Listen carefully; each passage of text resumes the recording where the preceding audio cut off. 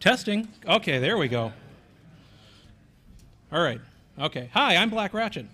We're going to talk about Ghetto, IDS, and honeypots for the home user, which, Ghetto is just sort of a term I decided to really toss in there because it's not anything professional. We're not going to be deploying top layer on our homeland, but anyway. I like this. This is my favorite XKCD comic. It's printed out on my cube at work. And I just love to have this where they have all a giant virtual LAN of Windows machines, and you can tell them how they get infected, and it's a lot of very Hollywood, but yeah, it's never going to happen, and technically I can't tell you how to do it here, so let's go move on. What are we going to talk about? What exactly happens on the end of your internet connection? Open source tools that will set up your own honeypot and IDS and tie them together so you can actually tell what the heck's going on. And what you will likely see and what it means and how to respond. Who am I? Just another phone freak from Boston. I talked at Hope No. 6, DEF CON, and other conferences. I've been using these tools since about 2002 or so. First time I got exposed to them was a Capture the Flag contest, so they are battle tested. GCIA, so obviously these letters mean that I know more than all of you. Really nice guy who will talk your ear off these things if you donate alcoholic beverages to him. Why am I using PowerPoint? You saw that I was using PowerPoint last year, 2 years ago at the last Hope. I decided to be cool, use Linux, use OpenOffice, open source, it's wonderful. Plug it in right before my presentation. Wouldn't actually work with the projector. So I didn't want to expose you to that again, so I bit the bullet and decided to use Windows. Anyway, let's actually get to the meat of the subject. This is your internet connection. This is what everyone thinks it is. Information superhighway, got all these little flags down here showing all the different countries you can get to. And, you got your highway, and it's fast, it's wonderful, no one's on it, you're going to go scream through and get to all these faraway places. This is what your reality is. Do you realize how hard it is to go search or on Google Images for riot pictures? There's none. There's like 3 of them, and they just keep on showing up. But I found this on Flickr. No, Creative Commons, no attribution, so I used it. We want to actually trap these people trying to smash into our information superhighway internet blog. So they're actually going to use honeypots. Now, what exactly is a honeypot? Honeypot is a system that, while you're actually trying to convince the attacker it's this high value, full of wonderful information, social security numbers, credit card numbers, all kinds of wonderful things. It's a horribly secure device, but in reality, it's something that you are watching like a hawk and monitoring every move that they try to make. The first time that I actually really ever ran into this, and I think it's the first time, at least I've seen it referenced a couple of times as the first real honeypot, was an evening with Burford with Bill Cheswick and about 3 other authors. He was the AT&T internet connection managed the internet connection back in 1991, and he got attacked. And he set up on his real system, he set up a fake system so this attacker could log in, and they traced him all the way back down to, I don't know, Norway, Netherlands, somewhere along there. Really fun story. It's publicly available on the internet, and also it's part of his practical firewalls. I believe that's what it's called. There are 2 main types of honeypots, high interaction and low interaction. High interaction is what you probably are all expecting a honeypot to be, a real actual system that you're plugging in and plugging out on the internet, be it physical or virtualized. And now the issue with a high interaction honeypot with a real computer plugged into your internet connection, obviously it's going to get hacked because, if it doesn't get hacked, please tell me who your ISP is. And it's with a real computer getting hacked, you're actually going to run into real threats and more problems, because when this person actually attempts to attack your computer and compromises it, he's actually going to probably do something bad with it that you don't want to happen on your internet connection. You want to be in charge of that. The other type of honeypot is a low interaction honeypot. There are 2 main ones that are in use today. One is called Nepenthes, and I'm probably mispronouncing that because it's some, Nepenthes, okay, thank you. I'm going to have to tell all my coworkers that. Or another thing called HoneyD. What it is it provides an attacker with what I call a movie set computer. You think you look at all these movie lots in Hollywood and wherever, and it's Main Street, USA, or it's some French village, and you look at it and it looks great from the front, but if you actually peer around behind, it's actually nothing behind it. And actually, another thing that I came up with while I was listening to a presentation, it's sort of like one of those non-player characters from like Final Fantasy I, where if you say 2 or 3 things to them, that's about it. I'm looking for my pet dog. It's a fake computer. It's not actually going to get compromised, or hopefully not. Therefore, it's less threats and less problems. You're not actually going to be hosting all these horrible, mean, nasty, ugly things and attacking other computers. High interaction honeypots. You really don't want to be running these. You can if you want to. I'm not going to tell you can't, but it's a lot of headaches, and you have to be on top of it at all times. You can basically use a real computer or a physical virtual computer with actual vulnerabilities, be it VM. You can run it on top of VMware, you can run it on top of Zen, user mode Linux, or if you want, just find your old Pentium 266 and toss that on your internet connection there. Like I said, real problems. Attackers can and will use your honeypot to attack other systems, because normally what you see someone coming in, breaking into your computer, dropping his little, botnet client, DDoS client, something else, and then giving it commands to scan for other computers, be it honeypots or not. There's a program out there called Snort Inline, which uses IP, FW, IP tables, and all that stuff, and Snort to see, okay, I have outbound traffic. Okay, is it bad? Yes. Okay, I'm not going to send it. Is it not bad? No. Okay, I can send it. What that'll allow the attacker to do is, grab his toolkit, do whatever he actually wants to your box, but not actually go out to the internet and attack other boxes. It will protect you. However, it is Snort. It's signature-based. It's not going to, unless you keep really on top of it with all your latest IDS definitions, you are going to, you might have something that sneaks through. You always need to keep on top of it. And as they always say, lots of risk, but lots of reward. Because with an actual computer, with people downloading stuff to it and attacking other systems, you are going to get the best picture available of what these people are doing to computers out on the internet. And you can do them, if you want to do research into that, this is exactly what you want to do. Low interaction honeypots, like I said, they're a fake computer. It's either a spoof device or a physical or a virtual device that spoofs vulnerabilities. Very much less of an attack profile. It's not actually a real computer, and so it's only kind of faking a real computer with fake vulnerabilities on it. Less of a threat. However, you're really going to start running into issues when they start attacking it and trying to get predicted responses off it. And if they start seeing, hey, this is not exactly responding the way I expect it to, they're either going to think it's a busted system and they're not going to attack it anymore, or they're going to start, looking at it closer and they're going to find out, jigs up. Not as realistic as high interaction, like I said, but it will save you many a headaches. If I was actually running a high interaction honeypot off my internet connection, I have to probably, re-wipe it and reinstall it every week at least. It will save you many a headache from doing that with a low interaction honeypot, because you won't have to be doing that, because hopefully will never get compromised. So let's talk about high interaction honeypots, because I think this slide's actually out of the thing. How high interaction honeypots works. We have our evil attacker, and you can tell he's evil because he's wearing an eye patch. And he is attacking the honeypot server. Now the honeypot server is a real computer, and he's going to compromise it and do evil things to it. But what he doesn't know, and he hopefully won't find out, is that it's actually relaying everything he's doing over to a monitoring server. Now, this monitoring server can be doing, it can be running Snort, it can be running an IDS, it can be running, all kinds of things that will sniff packets and track them. However, if, for example, he sets up Secure Shell and he starts running encryption, that's going to really start to become an issue, because you won't be able to see exactly what he's doing unless you start doing forensics on the box. There is a program out there called SEBEK, S-E-B-E-K. I completely forget where the website is. What it will allow you to do is it will allow you to monitor, it'll allow you to see exactly what he's doing at the console and replay it back as if you're staring at it, which is what Dudley Do Right is doing. Setup. Your two main choices are Linux and Windows, because 90% of what people are going to compromise are these two operating systems. Linux, you'll see a lot more, technically Windows, you'll see a lot more automated things like, Slammer, Sasser, all these little viruses you've seen over the past 6 years, but people haven't been patching their systems, so they're still out there. Linux, you'll start running into more of botnet clients, which you will see on Windows, but to a lesser extent automated-wise. A lot of the botnet clients for Windows are client-side attacks. Aunt Mary goes to some random website, which is then compromised, and they download it onto her system.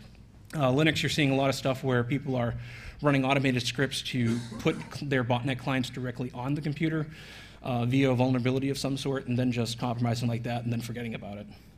Hardware-wise, nowadays, I mean, I guess, back in the days, you'd be they want to have more and more hardware, more and more hard processing cycles. You really don't see that nowadays. Bandwidth, that's the only thing they're interested in. If they can have, a nice fat pipe to download their, wares, porn, and MP3s, they're going to be happy. But sometimes you just don't even see that. Virtualization. Everyone says, oh, okay, I'll be cool. I'll run virtualization. I'll be able to have my honeypot, and I'll be able to keep my real server on at the same time without having to do any kind of technical tomfoolery with my firewall rules. Yeah, you don't want to do that. I've heard that 2 or 3 times, so I'm just going to toss it out here. You're never going to be 100% sure that there's not going to be something in the hypervisor that they're going to be able to see. They're going to break out. They're going to compromise your entire box. You're never going to be 100% sure they're not going to notice. VMware, for example, is very easy to detect if you're running on top of it. User mode Linux, there's a couple of patches that will allow you to jail it and cheroot it. That will save you on the breakout side, but there are ways to tell that you're running within a virtualized system. And you hear people about running this on their local homeland, on their local server with all their important documents. Don't. Bad. With high interaction honeypot, stopping attacks, like I said, you need to monitor it like a hawk. You need to do it 24/7, and as soon as you have it, you're compromised, you need to make sure of, you have the ability to be there to physically unplug that system and, disconnect from the internet so you're not attacking anybody. The hard part with this is actually making a determination of when the attacker is done. A lot of times it's easy when you're actually just dealing with someone who's, spraying and praying exploits, trying to scanning entire net block, hoping he'll net 1 or 2 boxes. Sometimes, although rarely, you'll actually run to someone where it'll be a physical human on the other side of the keyboard, where you're never exactly sure when he's done. Is he done putting his stuff up there? Is he going to come back later? Do we want to keep this box up and running? It's going to be a judgment call, and I don't want to make that judgment call because, quite frankly, I don't want my system ever touching someone else's system where I get sued. You need to pull the plug immediately. Like I said, no, really now. A lot of people are like, oh, well, I'll give it another week or so, and what they're not knowing is they're not watching it close enough, and they're not realizing that they're scanning half of China, which is bad. Like I said, snort-inline, snort-based utility that uses IP tables or IPFW to drop malicious packets, not 100% effective, like I said, signatures. Low interaction honeypots. Now, I enjoy this picture because it's exactly what we want to present to the attacker. Look at that, it's a wonderful pool, there's waterfalls, it's going, come right in, and what in reality you don't really realize is that it's a chalk drawing. Anything below the stairs is all chalk. 3 low interaction honeypots. Nepenthes. Emulates fake vulnerabilities on a physical computer to collect exploits. It runs basically it binds to a bunch of ports where, Samba or Windows file sharings, or I think it also does Apache. We can get into more of that later.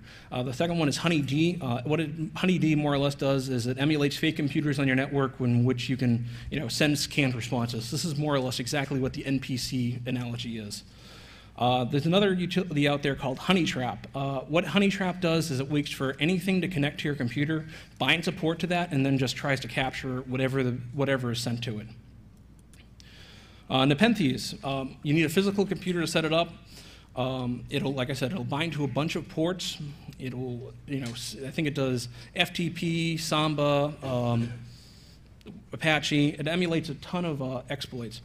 Or exploitable services. So when you see someone running an automated exploit that says, oh, okay, yeah, I'm attackable, please attack me. And what it then does is it waits for the person to send whatever they're going to do and collects whatever they're sending to you. And I have a wonderful 2-act play.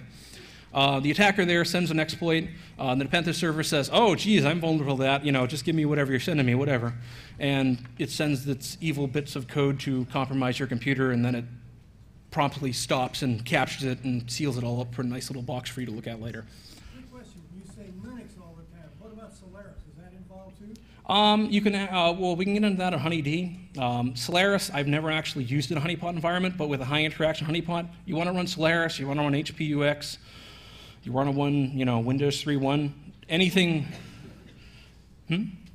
Oh, yeah. With a high interaction honeypot, you can choose whatever operating system you did. I choose Windows and Linux because they're the most commonly exploited ones out there. Occasionally, when you're going through your snort logs, you'll see, either a sadmin-d or what's the other one they always toss out? The Solaris telnet exploit. Very rarely do you see stuff that's specifically tailored to Solaris, but if you want to toss an old Solaris box out there and really make them wonder what the heck's going on, go right ahead. And so we have Dudley Do-Right, who has captured the evil Trojan, and the attacker is saying curses. Nepenthes pros, it can be used on any existing server. So for example, if you have on your home DS broadband connection a web server that you're using to share photos or an FTP server that you're sharing with friends, you can disable those modules so that Nepenthes won't listen on those ports and run on everything else. And you will be able to collect exploits and do whatever you want with them and still run your home server. Again, this goes back to that whole, are you comfortable with this running on your home server? Because as with any program, as on the last point, since it's listening on a port, it can get compromised. I don't think I've ever actually seen a security bug with Nepenthes, but I'm sure they exist. There was actually something that they were talking about on their weblog where the botnet herders were getting wise, and what Nepenthes will do is say, for example, I'm compromised and I'm sitting behind my NAT firewall, and I have a 192.168 address, and my compromised computer is saying, oh, I'm scanning everybody, but when they say, okay, grab my file via TFTP, I'm on 192.168, Nepenthes is smart enough to actually say, okay, let me go try with the IP address it connected me to, and maybe we'll get lucky. What the botnet herders were doing was sending with a 192.168 address and seeing if anyone connected back to them when they were doing their scans and making a more or less a real-time black hole list of Nepenthes nodes. So they changed the default configuration to not do that. The pros with Nepenthes is that if you ever want to collect Windows exploits, Nepenthes is your program. It will do all kinds of wonderful, Sasser, Blaster, it keeps track of Slammer,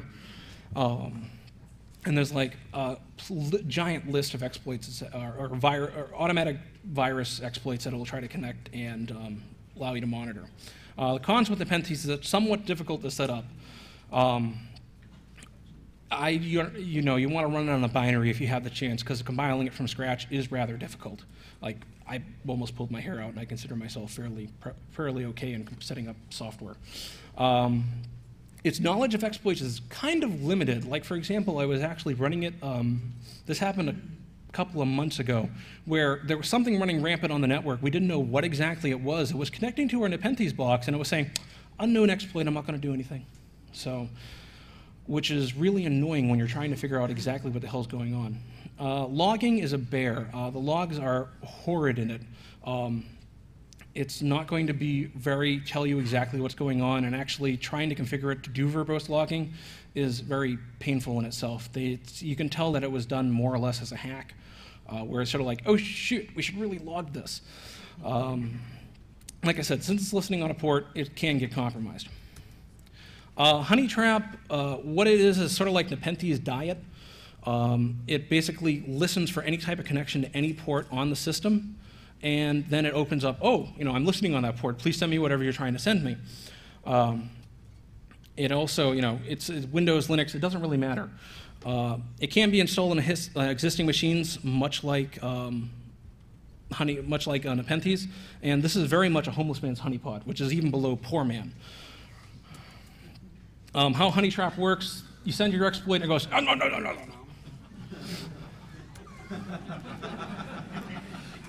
That's all it does. It just, whatever this, packet is, it just sits there and goes, yeah, keep on sending it. I'm cool. Honeytrap is that it's dead simple. It's very easy. It's very easy to set up. It's I wouldn't say very easy. It's easier to set up than the Nepenthes. Very limited interactivity. I think there's a couple of things out there where people are actually trying to make it run scripts and actually say, oh, okay, this is, you connected me on port 21. I'm an FTP server. Please give me your username and password. But As for Nepenthes, it does a very good job. It does a very good job running on CIFS and Samba and Windows file sharings. Honeytrap doesn't do that. And technically, Honeyd doesn't do it either. Which is Honeytrap does keep logs, which are slightly better than Nepenthes, but that's sort of like being the tallest midget. Honeyd. Hey, I'm just saying like it is. Honeyd. Honeyd was developed by Niels Provost, who now works for Google, so he's really smart. Emulates, it's a really nice program. It emulates hosts on a network that either run programs or scripts specified in the configuration file. If you have, a /24 sitting around on your network, which I'm sure you all do, you can tell it, Honeyd, listen for every type of connection to this class C network that I'm going to give you, and you have to, do some ARP issues if you're on Ethernet. Listen for anything, and here's a bunch of addresses. You're running a web server on this port. You're running a Windows box on this port, running an IDS emulator, and you can have it configured down. When I first ran into this, I was on a capture the flag contest, and we had a Class C network that we could hack around on where everyone else was sitting. So there were 8 boxes, and I said, okay, well, how can I actually make this very annoying for everyone else? So I started up Honeyd, and I had it listen on every other possible IP address space. So 8 boxes suddenly blossomed into 253. I wasn't very popular that weekend. It's got a very good amount of IP trickery. Like, for example, Class Cs are just the beginning of it. I've heard people running, more or less entire, you can say, okay, here's your Class C, okay, but you're also connected to this Class C over there. But when you're responding on it, emulate yourself over a 64 kilobit link, and it will do it. And you can say, okay, this link that you're entering, this Class C, when you respond to it, pretend you have a very latent connection, like, 100 millisecond ping, is nothing. You want to do it like, 1,000 milliseconds. And it does a very good job trying to convince people that, I'm an actual, in reality, you're a Linux box running on some type of IP, but, you'll respond back, oh, I'm Solaris. And, it'll completely fool Nmap, because what Honeyd does is take Nmap's, I don't know what exactly they call it, the file they use to determine whether or not what operating system you're on, the fingerprinting system, thank you. And it uses that to spoof its responses back. So, whoops. Anyway, so we have Dudley Do-Right again. What this is the attacker then connects to something called Ghost. I don't know, that's not the official term, that's something I came up with. I don't exactly know what they call the spoofed computers. Maybe they just call them spoofed computers for all I know. The attacker comes in and connects to one of the ghosts, at which point Honeyd then spoofs a reply back with the IP that the attacker connected to, saying, it says SYN. Okay, I'm this IP, SYNAC. What do you want? Now, the interesting part of this is that with the Honeypot server, or the Honeyd server, you can actually have these ghosts inside of a demilitarized zone, and the Honeyd server can be sitting on your, non-connected to the internet, but listening to that demilitarized zone, so people can't actually attack it. So, while, for example, and actually I think this is covered in the cons, they can attack those Honeypot ghosts, and if they ever crash the Honeyd daemon, all those ghosts will just suddenly disappear. You probably will not get compromised. Probably is not a very good odds in network security, but it's safer than running a Nepenthes, which is actually running a server on a box on a physical hardware. Honeyd services. You can forward back, what you do is when you set up a Honeyd Ghost, you say, okay, Ghost, you're listening on this IP. You are, running, HPUX9. You're running a, web server on port 80, you're running a telnet on port 23, you're running an FTP on port 21. What these services, when you're saying you're running FTP web and something, you have to tell it either you want to run a certain script, and there's a bunch of canned scripts out there, we'll get into that later. You can actually also forward these ports back to hosts, hosted somewhere else. These are dangerous because if you're actually running a vulnerable host somewhere else that is actually being used for these Honeyd services, if they exploit that host will get compromised. So you want to make sure that host is in its little padded cell so it can't get anywhere, except for your Honeyd server. Scripts. I actually started writing something called the Script Kiddie Annoyance Toolkit. It's, IMAP daemon, telnet daemon, I think I did, World Wide Web, and basically all it does is it just logs exactly what it runs, and then it's, returns a spoofed response, which is normally for like, an Apache server, it says 400 or 404, 400 meaning I have no idea what you're trying to tell me. There's also scripts available on the Honeyd website. There's a nice little program called IAS EMU, which is an IAS emulator. It'll emulate IAS 5, and it's done a really good job. They did a really good job spoofing a default IAS server. Another thing that you can do with Honeyd is you can just set up tar pits where they'll be scanning, and they'll same thing with Libria is that they just it sends a synac and then it sets a window size down to 0, where if you're scanning, they're hosed. Honeyd is that it's very lightweight. The pros are that's lightweight. It can emulate very numerous links, devices, computers.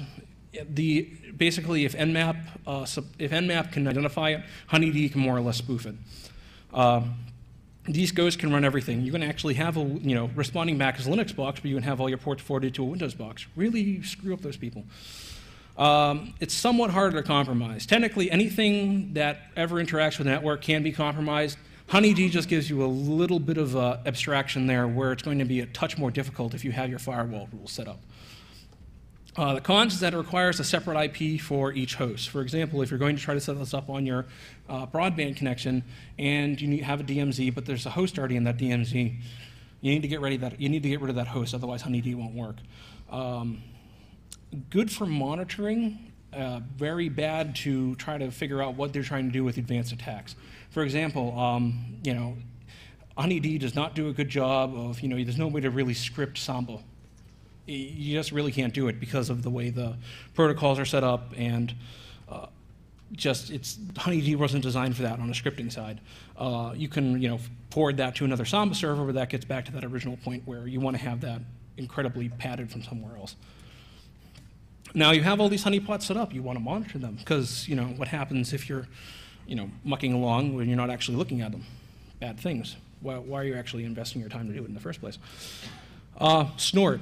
Snort, enough said. It's, everyone uses it for an IDS. Technically, you can use any IDS. If you have, yourself, a $10,000 IDS sitting underneath your bed, you can use this to monitor your honeypot. For the rest of us, Snort, developed by Marty Roche back in 1998, is a lightweight IDS.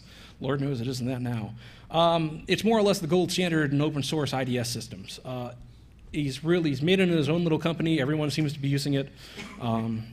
There's a couple of contenders out there that may develop in the next couple of years that may provide competition, but we'll see. Snort, and one of the major complaints that everyone has about it is that it's signature-based. It's a lot like your antivirus updates. If you're not keeping those signatures up to date, you're not going to be able to catch anything. There's a couple of utilities to monitor Snort. Snort provides this wonderful little alerts file where, if you want to have it up in a console window and tailing it, that's very easy to do. But if you want to try to catch up to it, come back in the morning and you see, oh, hey, I had 200 attacks last night. It's going to be rather difficult to actually see what actually was going on. So they made utilities for it. I'm going to horribly mispronounce this. Squeal? Squeal? I don't know. It's an acronym for something. It's a very nice tickle-based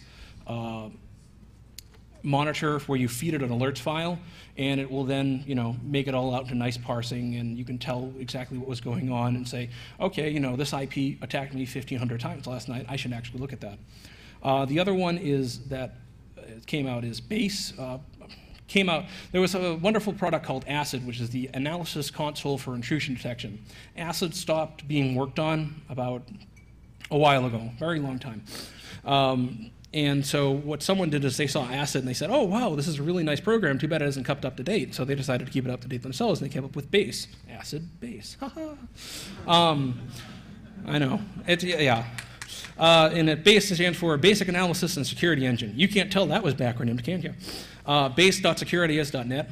Squeal is squeal.sourceforge.net. There's a very, very, very lightweight program called SnortSnarf. SnortSnarf, what it does is it takes alert file. It actually it's not under being maintained anymore. But you take an alert file, you read it into or you take a Snort alert file, you read it into SnortSnarf. It creates all kinds of wonderful, beautiful HTML files where you can put it on a static web page and not have to worry about PHP or SQL or just toss it into Internet Explorer if you really want to. It'll work fine. Base requires a SQL backend, and it requires the Snort to be configured to feed into that SQL backend. Simple to do. Snort's very good with that with its Barnyard plugin.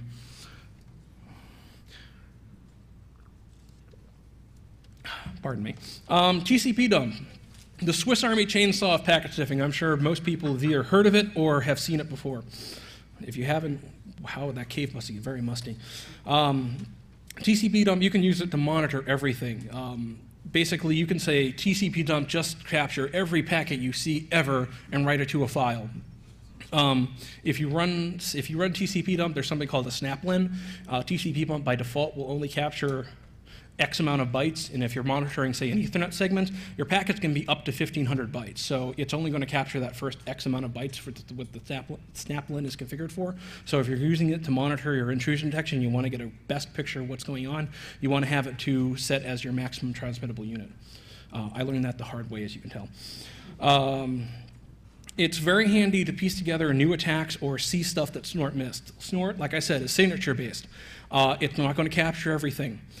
So what you want to do is if you want to have TCP dump to capture everything that Snort is missing, and if Snort, for example, has some type of, if Snort doesn't have a zero-day exploit for its signature yet that just came out not even 3 hours ago, TCP dump will allow you to see what the heck's going on, and if someone at Snort is at sleep at the wheel, you can actually configure your own Snort rule for that. A lot of the times with Internet Storm Center, if people actually go visit it, they call, if they see a new exploit come out, they ask for people to capture TCP dump, and you can say, ha, I can do that, I can mail that to you. What it is there's a PCAP format. PCAP is a pretty standard way that TCP dump writes its files, and you can import that into Snort, Wireshark, Network grep, ngrep. It's a very standard. Almost any type of packet dumping or packet sniffing utility will support it. Warning, if you are using TCP dump, and I'm sure that no one here is doing anything illegal off their internet connection, you are monitoring your network. If you are going to monitor your network, and this also comes out for Snort, you may record traffic that you may not want recorded. Going to PersianKitty.com or something. Make sure that your TCP dump, Snort, whatever you're using to monitor your network is only picking up the packets you want it to, and not to say, your console where you're trading on Pirate Bay. So if you get a knock on the door, you're not having a wonderful, here, have my libpcap file. You can use that with Wireshark. Monitoring Honeyd and Nepenthes. Now, Honeyd and Nepenthes, Honeyd has a very arcane file structure for its logs. Nepenthes, like I said, it's a hack. They kind of said, oh, geez, we really need to write a logging feature on this. Nepenthes, the Honeyd log are very arcane. It's sort of host IP space, your destination IP space port number, and then it's 4 or 5 different type of file lines you can get from that. Thankfully, I came across this wonderful utility that not a lot of people are using called Prelude. It's called Prelude IDS, which is stupid because it's not an IDS. They're like, oh, geez, we'll go create an IDS that will compete with Snort. And then they realize, wait, Snort doesn't really suck that bad now, does it? It's very much a way to correlate indications and warnings. You don't need to use it, but it has a pretty web-based console, so you can show it off to your supervisor, significant other, or whatever whoever wants to actually see it. It's very nice. It has a great program, horrible documentation. They just toss some things up on their website, and they're like, it's documented, we're all set. We would really like some other people to write our documentation for us. Yeah, no shit. It's really bad. I'm not kidding. It's disgusting. It's 8 lines of here's how to set up the web interface. Please, attach slot A to tab B. Okay, there you go. You're all set. Wait a minute, it's not working. Too bad. It's open source, but it's not really open source. It's released under GPL, but if you ever want to create a patch for it, you have to sign over your patch to the maintainers so that they own it. Asterisk does the same exact thing. I've never been comfortable with it, so whenever I create a patch, I just release it under my own little license, and I don't let them incorporate it into their source tree. Forget you. How Prelude works. So for example, can we see it actually? So the 2 files down at the bottom are, say, a Honeyd file and a Nepenthes file. That gets read into something called a Prelude LML. Now the LML stands for Log Manager Lackey. I don't know. They thought it was something cute, but I can never remember what it's called. That Prelude LML and say for example you have a Snort Snort installation running, that can both be fed into something called a Prelude Manager. That actually does all the correlation and we'll log it into one giant database. And then from there, you can actually look at the database raw if you're using pre-Wicca, which is what it's up on the top there. I'll get a better screenshot later. You can monitor it. And then it's not just Honeybee and it's not just Nepenthes. If you're using Prelude LML can support a lot of different log file managers or log formats, Apache, your system logs. So for example, if you're running a high interaction honeypot, you can actually use Prelude LML. Of course, if some attacker actually sees this, they'll start to wonder what exactly is going on, and likely they'll kill it immediately. And here's a sort of close-up of pre-Wicca. This is just some of the stuff that it saw. This is a screenshot right off their webpage. So, for example, I'm not sure if anyone can see it. The first line says, web misc, robot text access. That's a snort alert. Then it says, two TCP packets dropped, which was coming in through Prelude LML, which is actually something from the internal firewall. TCP packet dropped, and then toward the bottom, you notice how everything is nice and orange up on the top, and how we got down to red. We know it's bad because it is red. It says back orifice traffic detected, TF, get it, and that's all both Prelude LML alerts and snort alerts. But what it actually has done, and you really can't see it from here, is that it's all correlated to a single time frame from a single IP. So this 82 dots whatever character is doing something very nasty. So it's something that you actually want to look at. Now response. Now we're running this wonderful little snort we're running this wonderful little snort in our honeypot. What exactly are we going to do with it? And this is exactly, don't we all want to do this? Just find whoever's doing it, just hit them real hard. Okay, so you got attack. Now what? Now there's three real options you can take. You can do nothing, you can attack back, or you can take down the server. Do nothing. Easiest thing to do. Oh look, I got attacked. Saves your time, effort, and inevitable frustration. Trust me, I know. Cons is that you're actually not being a good neighbor and you're not actually accomplishing anything. Your choice is yours. Attacking back. Yeah, bad idea. Cons. I'm sure no one here has ever even thought about doing this. Illegal. Are you really attacking the attacker? A lot of the times, you'll actually see coming. Do we have a question there? Have you ever heard of a botnet herder? Maybe he's propagating his botnet, and another herder having a honeypot to capture that and then using that as attacking back? Does that occur? Yes, I actually haven't heard of the honeypot, but actually the Shadow Server project used to have publicly accessible all of its statistics on honeypots. I'm sorry, on botnets. And what they were actually seeing, and they actually had to remove a lot of people's access from this, is that botnet herders were going around saying, "Oh, here's a really big botnet. I want that." And they were attacking the computer. They somehow compromised the botnet, where they either came in and they saw, okay, all of these computers are attached to this botnet.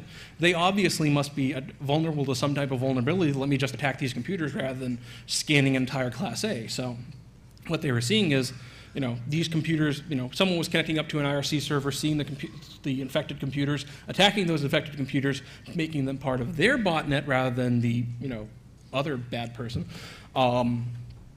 And so they actually had to remove that. I'm sure honeypots are actually being used by the people who we don't want using them, but I've never heard of anything I've never heard any hard evidence of it, but it's definitely within the realm of possibility. So as I said, illegal. I'm sure we all know that. Are you really attacking the attacker? A lot of the times you'll just be attacking some helpless grandma in northern New Jersey. Who downloaded this thing off the web trying to get Bonzi Buddy, but and the other question is, what exactly are you attacking? What exactly are you accomplishing? All right, so you hacked all these computers. Congratulations. You remove you remove the evil botnet client. These computers are still going to get attacked. They're still going to get compromised because unless you're going out and being Robin Hood and patching these systems. Which is a nice little legal loophole, I guess. Oh, I was just trying to help people. Nah, it ain't gonna fly. You're gonna get, yesterday at 10 a.m., they had a wonderful issue about researching botnets and legal issues.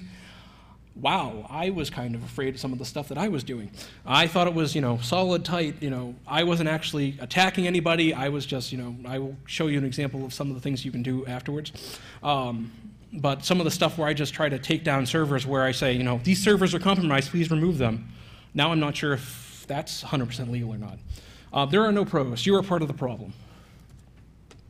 Takedowns. Now, takedown has a bad name because we all know about the Mythic movie. This is not, you're not going to be punching, whoever that was, Shimamura. Pros with takedowns is that they're legal, effective, and they actually remove the immediate problem. What it is we'll show you later, is, okay, I got attacked. All right, let me go contact that ISP, talk to Bob, who's, the first tier help desk support, and try to get that removed. Normally doesn't even know what the hell you're talking about. This is very much a whack-a-mole, because despite you trying to remove this computer, there are going to be 2 or 3 definitely set up. And like I said, inevitable frustration. This is exactly what I'm talking about. It's a lot of effort, and you can keep on some of these ISPs for like weeks at a time and not have this attacking computer removed. They'll be like, well, geez, we contacted the person, but he didn't actually leave us a valid email address, and his phone number's changed, and just take it off, unplug the damn thing. So we're actually going to go through a web takedown. And this is exactly what I love to do, just take down the hard way. So this happened actually last week. I got 3 of my honeypots got probed. Web and Snort there was a forecast vulnerability. I had no idea what the hell forecast was. Sounded like some type of porn thing. Yeah, and this is exactly how I feel down the bottom. I figured, Edgar Allan Poe, I have my cigar and my bottle of cognac, and I'm, hearing rapping on my door. I looked a bit closer. Oh, pardon me. Let's see, I just saw, okay, it was from Snort. It was at, 7:12 at 3 o'clock in the morning. I wasn't up then, so it definitely wasn't something I was doing. The Snort alert was a WebMISC 4-task remote code execution attempt. And you see all the stuff coming in from Snort. Snort actually has this really nice plugin called IDMEF, which is the intrusion detection message exchange format. A couple of months, actually probably about 6 months ago at this point, it became a RFC. So it actually is a valid, XML format for that other vendors hopefully will start supporting soon. So you can actually have your other IDSs and firewalls start reporting into your Prelude server, or you might actually find something that actually has better documentation than Prelude, so you can move to that.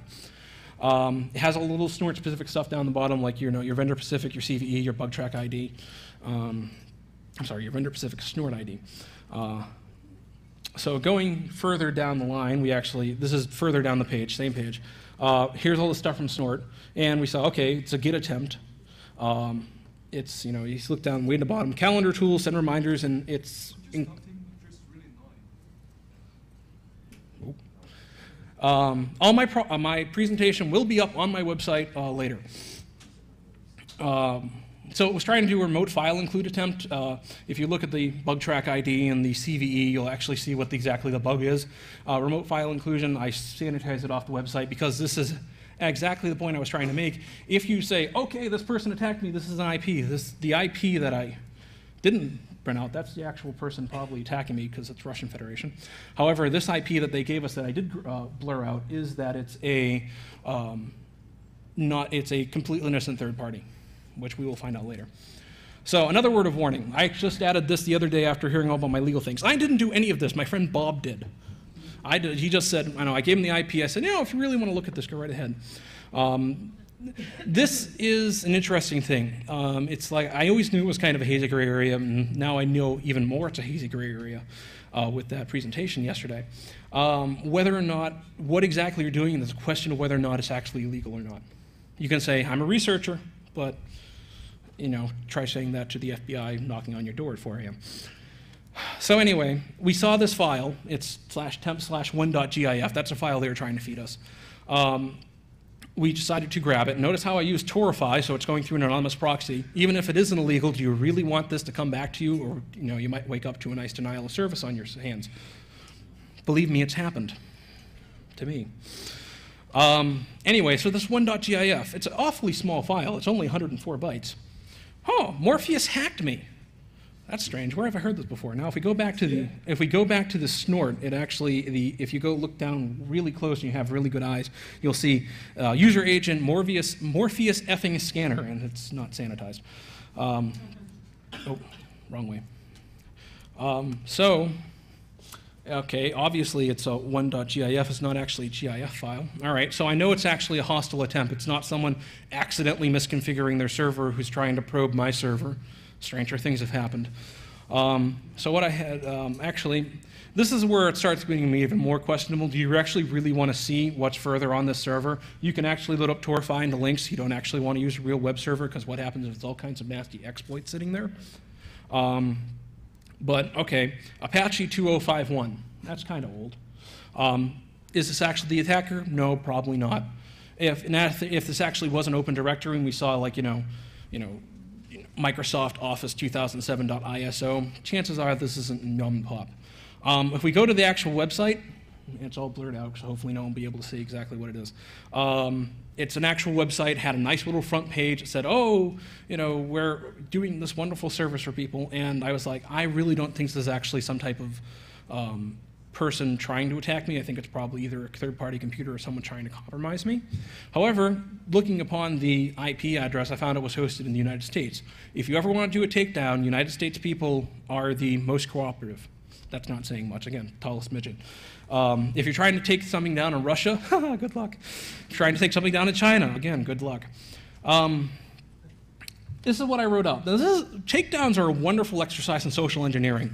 I was like, oh, geez, I would really like to actually start doing this and actually, try to do the good neighbor on the internet thing. So I created my own little third-party entity. I called it Mehemic Labs.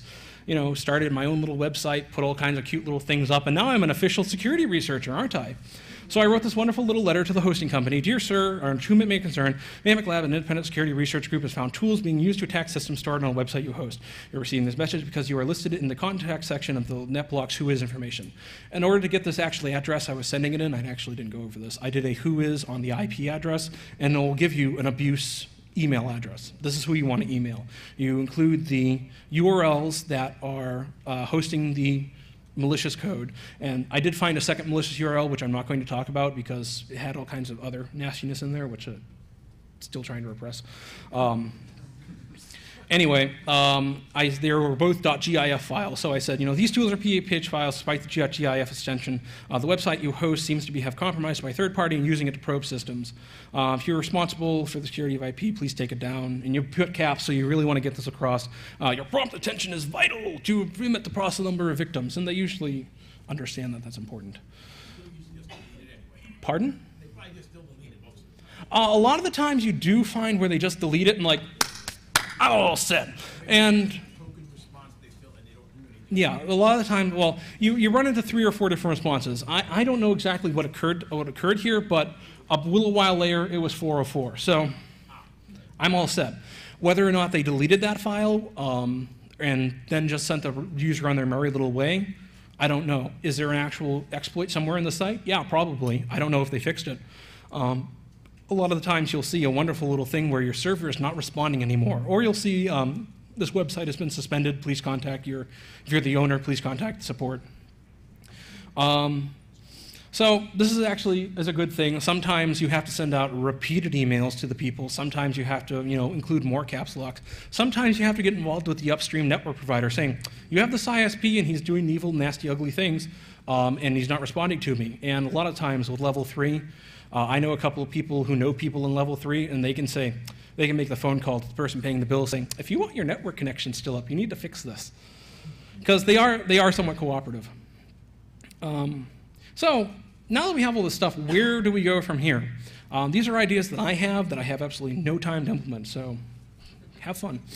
I would really like to have a little embedded box so I can put on my parents' DSL connection, reporting into a central server, have their own little mini honeypot set up, because Lord knows mom isn't using her DMZ for anything. And actually have it distributed across there. Have something where it's more or less turnkey, and just have something where if you have Aunt Edna in Fargo, North Dakota, saying, please, Aunt Edna, I'd really love you to plug this box on your internet connection and just turn it on and it'll be all set and it'll report into, well, you won't tell her it'll report into my server, but you'll see this wonderful little thing on your prelude saying, you now have this client sitting in this, Fargo, North Dakota IP, and you can get very good geographically distributed information that is on many different networks, so you can get a really good idea of what actually is going on the global interwebs. Another thing is that a nice little way of, if you're running a honeypot, set up a prelude server someplace and have people feeding their IDMEF packets into your Prelude server, so you can get a good idea there too. Real-time intelligent gathering system to know what's probing what. We have all this information. Let's go try to make some type of list of, okay, these are the naughty IPs. Let's go find out what exactly they're doing and try to take them down. I mean, they're good ideas, but who knows? I don't have time to do them. I don't know use. Some links. Honey.org, nepenthes.mw, collect.org. Nepenthes and Honeytrap are made by the same group of people. Prelude IDS and SCAT will be released sometime next week when I actually have a breather after the conference. Stank Dog, Men Theory, and the rest of the DDP who are sitting right there. Binrev.com forum, Boston 2600, and I guess I didn't save that. Quine, Beaker, and everyone else from Beansec. And Scott, who's my inspiration, and he's just a wonderful kind of person, and he has a beer or something, I don't know. So, questions? Yes? Come up to the mic, I think everyone's been asking that. Wow, I actually did get under an hour. 2 questions. Have you seen that ISP? Oh. Okay, there we go. Have you seen that ISPs don't want to cut off paying customers, and so they just kind of ignore you because of that? Yes, that's exactly what you're saying. They're like, oh, it's a paying customer. We don't want to disconnect him. We tried to contact him, but he isn't answering his phone. He's in his Tahiti beach house enjoying his Web 2.0 funds. And then for the other question, for your first idea, would a plugin for the open source Linksys software work so that your little Linksys router is running as a honeypot? Linksys router is exactly more or less what I was picturing, but I'm not sure. I think they were trying to port Nepenthes over to UClib before all that. How much time do I have left? Oh, good. Trying to do it for a Linksys box, but I don't think they actually got as far as they wanted to. I'm sure there are some brilliant minds in here that actually do that for them. Another person there? Yeah, in terms of the snort log analysis, how does the smooth wall snort analysis compare with something, say, like Prelude? I don't know. I've never used smooth wall. Find out. Tell me. Well, it's fantastic. I've heard good things about it. I've never actually used it in practice, though. I'm actually curious as to whether or not Smoothwall will have an IDMEF plugin. If they have that, they can feed already normalized reports over to Prelude, which I'm sure will happily accept them. I was going to ask a question that the previous guy asked about using a Linksys box as an IDS box. It sounds like a good idea. I have no idea if if you can put Prelude LML, it supports a variety of log formats. So they may have something for Smoothwall already in there. There's in their definitions, they have somewhere in the range of 20 to 30 files, just in some things that I've never even heard of before. And then another question, how much trouble, if any, have you had with people accusing you of being a spammer for giving them these automated warnings? No, I've never actually gotten the stuff from the people I'm contacting. I did get a report from my ISP because I found this actually really isn't related to this. I found a bug in a software program. I sent it to the person. He patched it. He thanked me in his, daily, a new version is out. Please download it. And thanks to Mayhemic Labs for finding this. And they gave me a link to their website. I then got a report from my ISP saying, someone reported you as advertising and spam. What? No, it's not me. No. Look at the actual message. Come on. My ISP isn't the best thing in the world. Well, do we have somebody else? Oh, geez. Hi. Oh, Hi. I'm sorry. So the links, are these going to be available on your webpage? Did you mention what your webpage is? Actually, yeah, I have my contact information. I thought I had that after that. No, blackratchet.blackrat.org, blackratchet.org, and my Twitter name is in Izmir. I missed the links page. Was that PersianKittens.net or PersianKitty.com. I have no idea what it actually redirects you. Go there at your own risk. I'm on the wrong page. Thank you. All right, so I think we'll go over here next. Do we have some? I was just going to ask, do you know of any sources for things like statistics about average time to resolution after an infection or a source of attack has been reported to a hosting company? No, have no idea, and it can vary so much from company to company. Who knows? I actually had to talk with my honeypot. I got repeated SQL Slammer attempts. That is the #1 thing you'll be seeing on your store if you're running on honeypot, SQL Slammer requests. I literally get about 20 to 30 per day. I got something from the Ford Corporation. Sent an email, no response. Called them up, said, you have SQL Slam. That's not us. It's your IP. I don't care if it's UDP. It's a legal slammer. They don't spoof IPs. But they eventually got rid of it. And actually, when I started actually looking at the IP, it was a VPN account. Okay, I guess they don't consider that their problem. Over there? Yes, earlier you showed that letter, and you said it made a big impact. I think that will make that even more of an impact. Is you send it in the language of the country that is hosting the Yeah, ISP, I'm only you've got a I don't contact. speak any other language, so I don't know how to translate it. Then you find a translator and you get them to translate, because that's the only way you're going to really get effect from those guys. I'm sure if I really wanted to, I could take to my wife and she could translate it into Portuguese, but not really too many Portuguese IPs I'm running into. Go ahead. Since obviously we can't run a botnet, is there anybody that is putting together any sort of central clearinghouse to organize honeypots in any way so that they can all report to a central place? There is the HoneyNet project. I forgot what their website is. They're more of a research perspective. I'm not sure how they're actually going to take to a bunch of crazy hacker dudes coming out and saying, hey, we want to run honeypots. A lot of times you'll see high interaction honeypots from them. They actually have this wonderful little bootable CD called Honeywall, which will has that SBEC in there, which will transfer stuff to your console and will run a vulnerable computer. I completely forgot to put that link in anyway. But I'm not sure if there's anything like that for end user connections. So basically, we're just working on individual responses. Working on individual responses. I don't know I can't say how long do I have. Was that 0 or? I gotta stop. Okay, if anyone has any questions, I'll be out in the hallway. Alcohol accepted. Thank you.